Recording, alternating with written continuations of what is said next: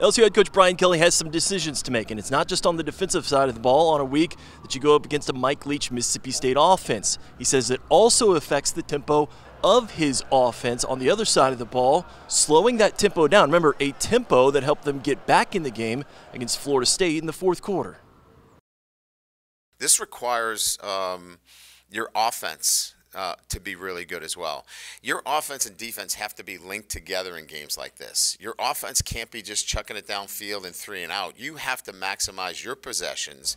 You've got to be able to make sure that you're not giving them extra possessions. So the linkage between your offense and defense is absolutely paramount when you're playing teams like this. I think tactically you have to look at efficiency over anything else.